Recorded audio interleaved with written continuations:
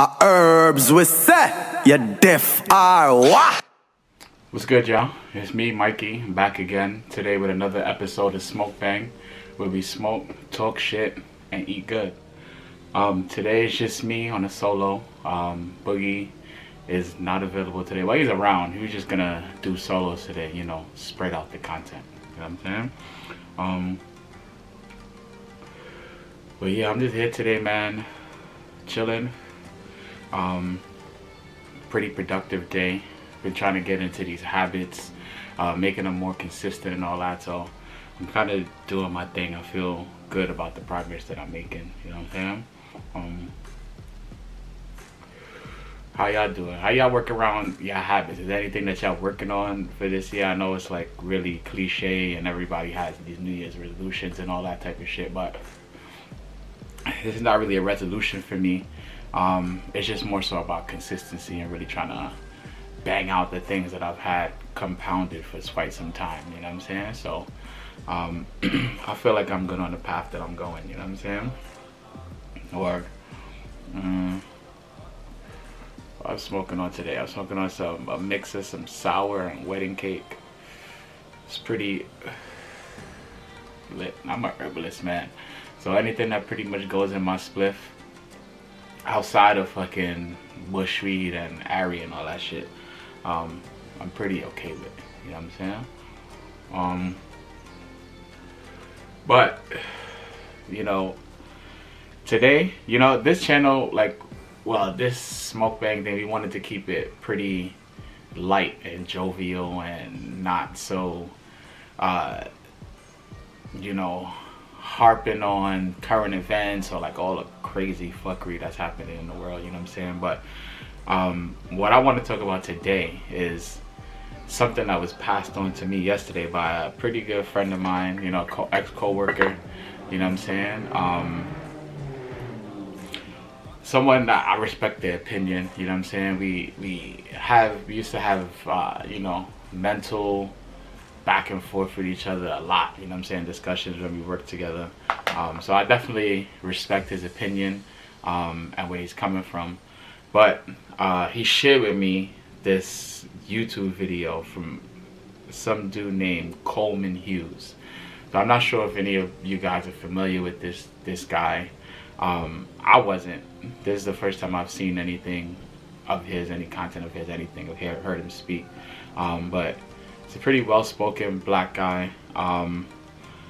But specifically what he was talking about in this video was systemic racism and I guess in his case, his point of view, the non-existence of systemic racism. And that shit, at first glance, that shit like boggled my mind. You know, I was asked what I thought about it, and you know what I'm saying, just off the glance of the first thing, I was like, this nigga needs to get boxed, you know what I'm saying? And my friend let me know, like, he didn't say anything wrong. So I watched it a few more times, and you know, I'll put the link into it so you guys can check it out on your own, but it's pretty much, I'm glossing over it. The clip that I saw is about 8 minutes long. So what he pretty much was saying was that the notion of systemic racism is a myth, and that you know, it's not even a popular opinion based on polling numbers by you know, by people, I guess, researchers, respected researchers and things, that showed that systemic racism is not even a popular opinion amongst black people, which to me was once again mind-blowing. So he was coming from, what he was doing was sort of placing side by side different black cultures. So African Americans in comparison to West Indians West Indian immigrants, essentially. I'm from a family of West Indian immigrants. My mom is Antiguan, my pops is Guyanese. They both were born in their countries, came here. I'm first generation, that's how you say it. It's first generation born here, me and my brother. So I'm very familiar with a lot of my closest friends, people I call brothers, are all West Indians, coming from the same type of upbringing and households as far as that goes. And what he was saying was that West Indian people come here to this country and they work hard, have their head down, and they make it. So why can't the African American do the same thing? And to me, it's like, you're right, you're absolutely correct. Those people, immigrants from the West Indies, come here and they put into action what it is that they learned, how they grew up, and the experiences they had, and everything from their upbringing, their countries. They come here and they take the opportunities that I guess weren't afforded to them, as far as like job placement and job opportunities and things like that, to then catapult themselves up, sort of pull themselves up out of bootstraps type shit. That's true, but the key point of that to me is that this America is not their culture. You know what I'm saying? Their children, a lot of them that I know, come here, and even though they're raised in that household with the same West Indian values and all the upbringing and the strictness of the household and all of this, you still are subject to being an African American, because that's what you are, you know? And that is the systemic racism. So my friend let me know, he feels there's no more systemic racism today. There's discrimination in certain industries. Well, I asked him to list the industries. I actually listed the industries for him. Prison system, mass incarceration, the war on drugs, which we all know is a war on black and brown people, food quality disparities, education disparities.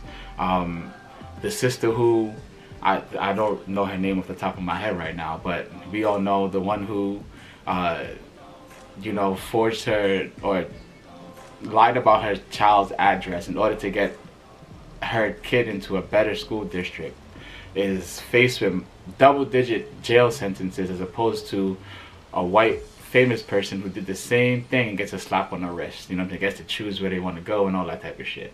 We all know these cases.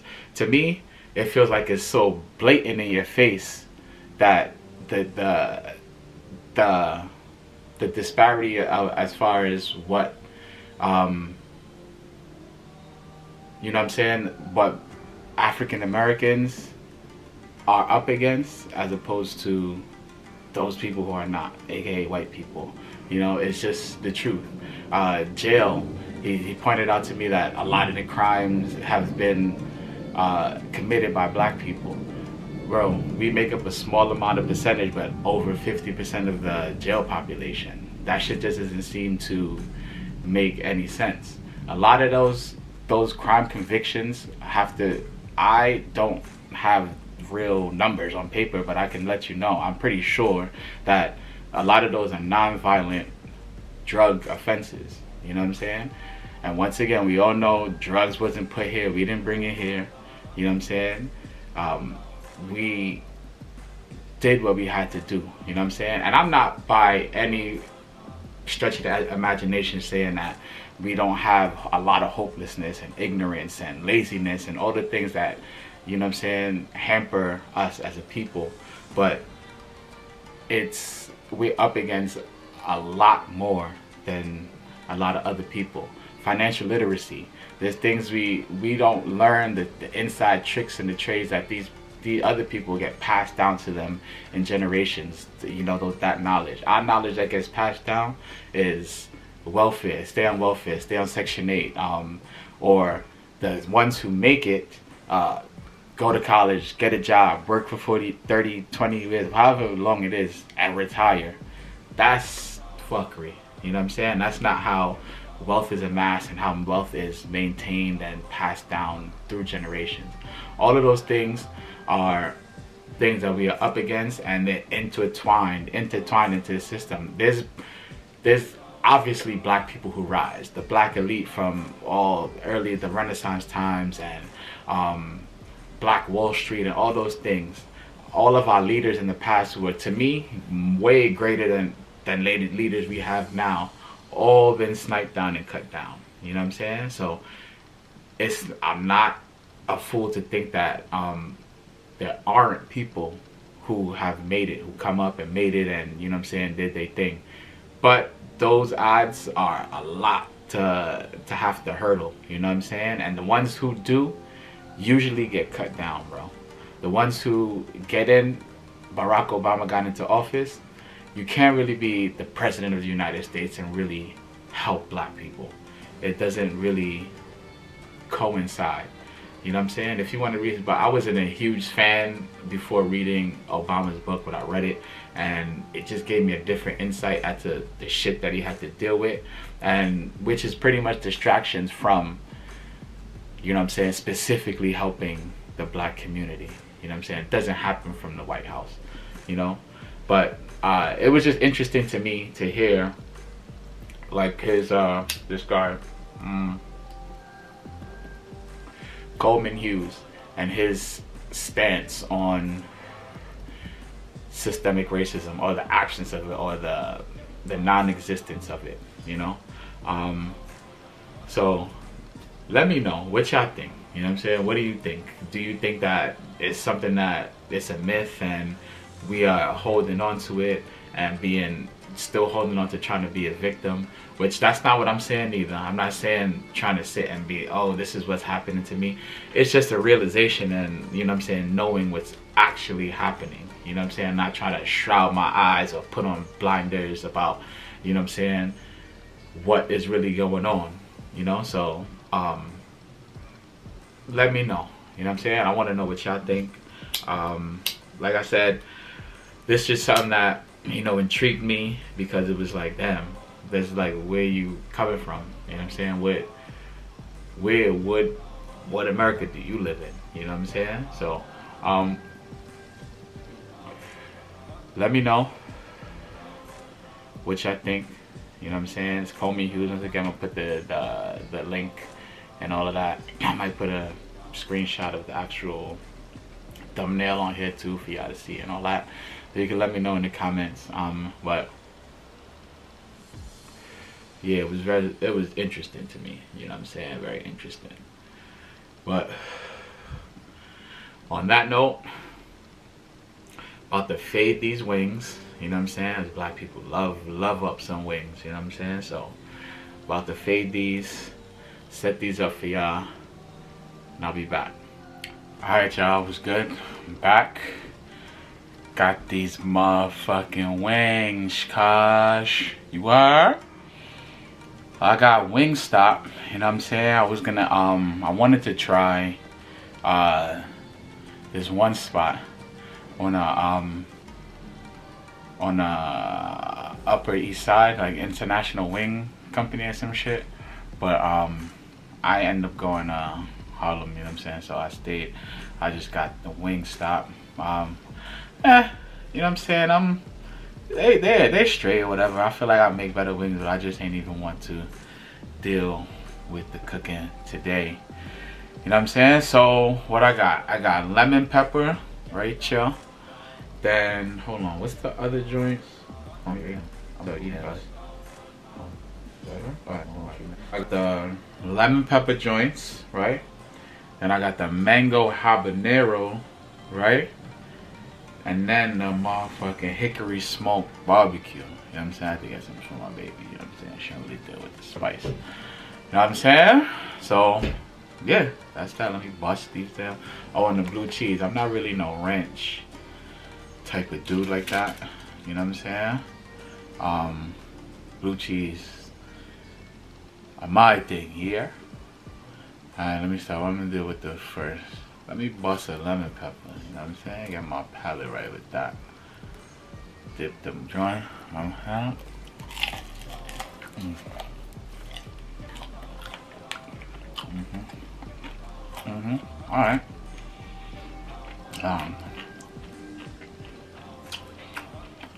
That crunch is just right on these joints. I always am skeptical with getting like a delivered wing, but you always run the risk of a soggy. Well, let me get to the joints with the sauce on it first before I talk shit, cause lemon pepper don't got no sauce, so it can serve as crispness. Feel me? Oh yeah. Oh, look at the drip. Pause. Alright.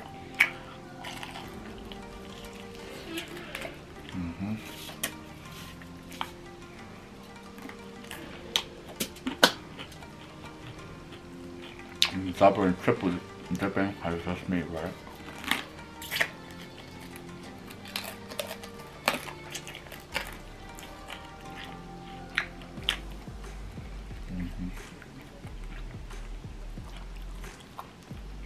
I'm gonna wild out right now, but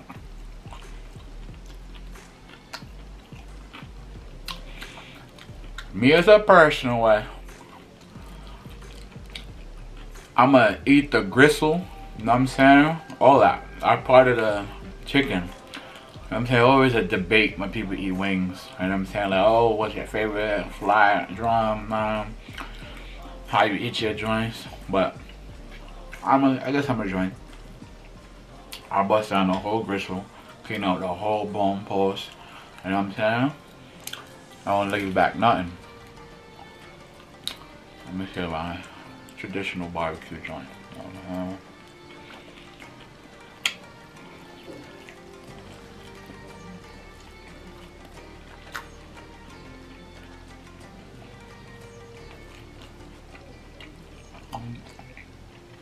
Alright, right, okay.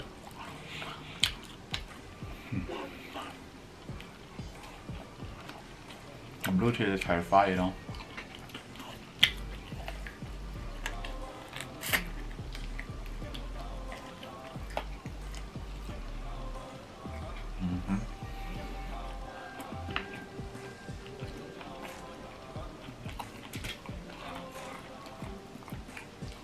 It's got crunch integrity.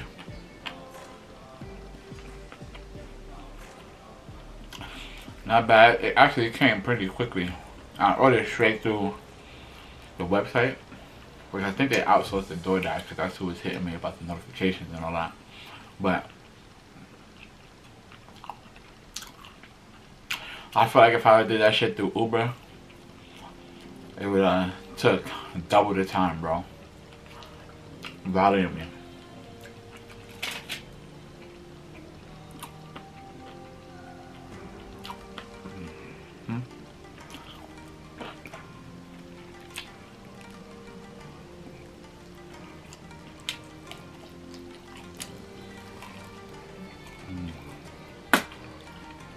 Oh, and I got the fucking motherfucking corn too, you heard? The corn is fire. And corn is fire. It's not focusing and all that, but y'all seen Wingstop. Oh, there you go. Y'all seen Wingstop corn before. I'm saying, all that up in the jaw. All that up in the jaw. You know what I'm saying? Wow.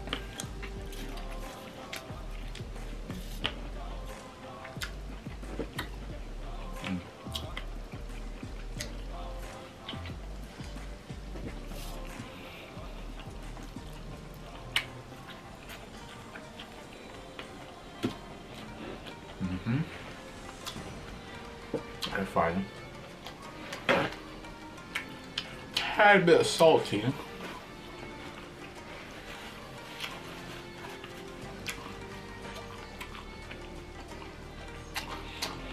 That's all good.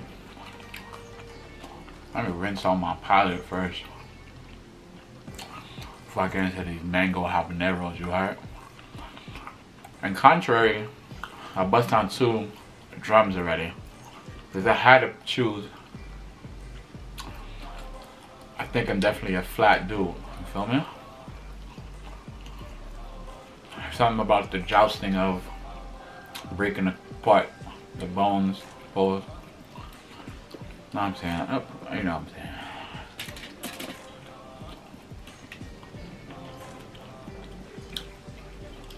So I usually My technique runs the gamut of breaking and dipping, or just dipping first and dealing with it. But I'm gonna just dip it the first time. I'm not telling them wait for my palate to close.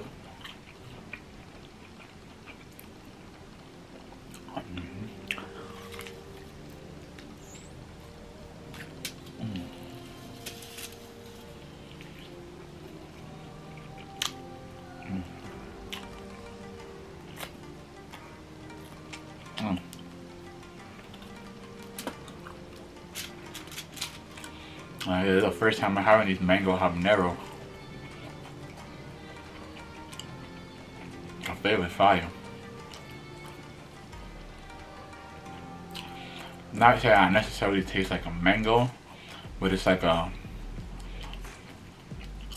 some sort of citrusy tropical that makes me feel like I'm back at Lincoln. And I'm kind of and a halo heat in the back with the habaneros. You know what I'm saying?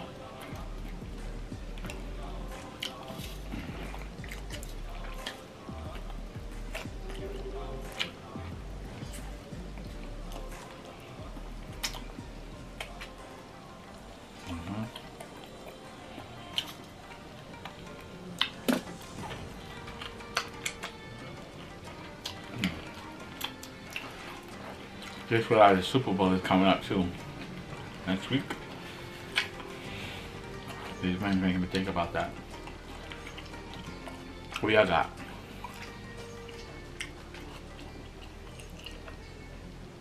I think Patty's here to take over.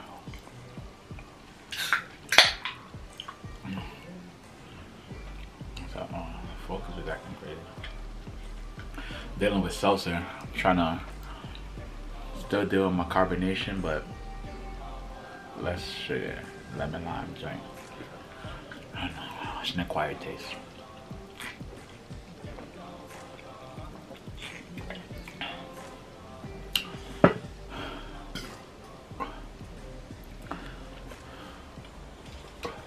Yeah, I think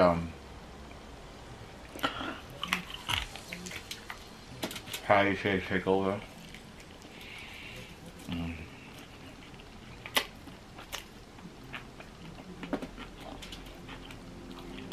I don't believe I can give him a game though. I wouldn't be surprised though if that fucking vampire pulls it out. You know what I'm saying? There are a few vampires that are at the top of the game, like Pharrell. Pharrell's a fucking vampire, bro.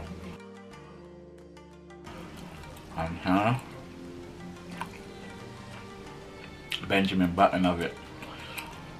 Well.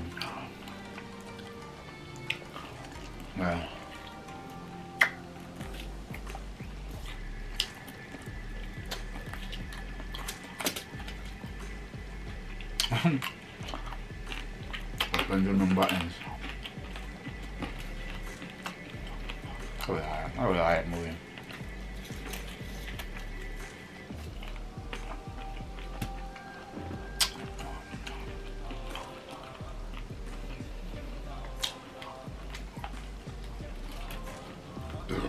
Excuse me. Bang with these mango habaneros. We gotta focus on.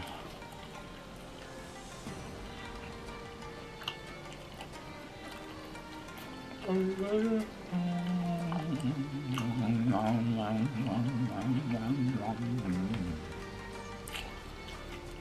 yeah.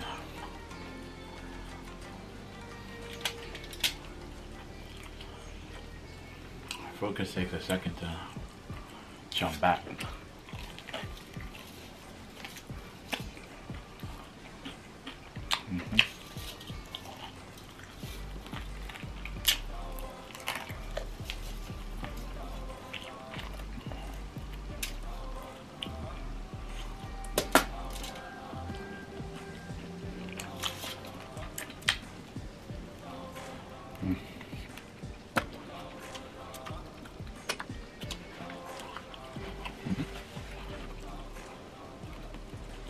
Sometimes it's kind of salty. I said it before, but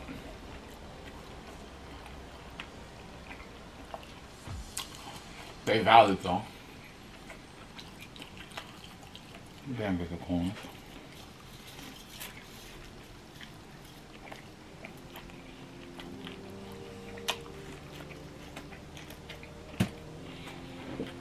I'm gonna look at corns.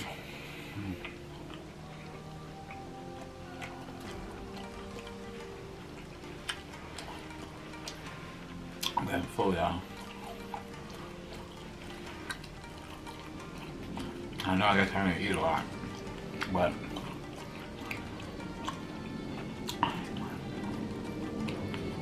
full. 5 wings. 2 hits of corn.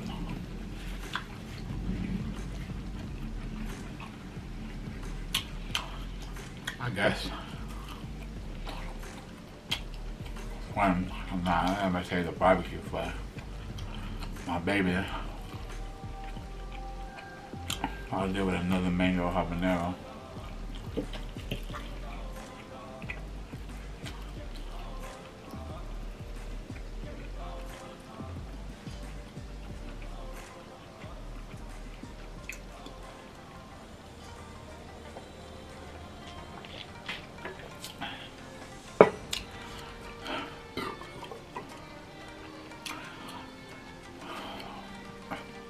So I was hoping with this lemon lime joint that I was gonna be reminiscent of Sprite.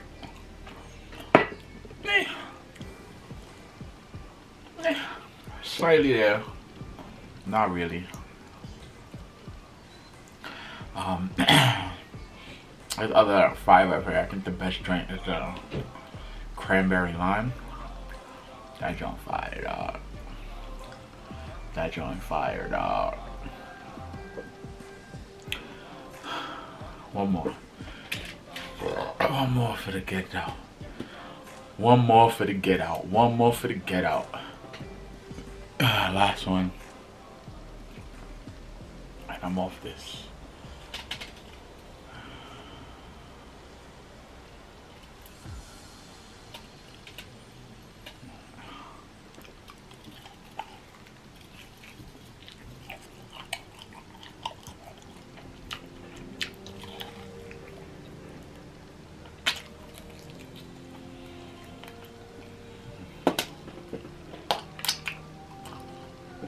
Alright, y'all. Full terrace one. Alright. That's it. Good looking. Check out that video I was thinking about. Let me know what it is. Think. Comment, like, subscribe. You know what I'm saying? As Boogie says, be good to your people. Holla at y'all.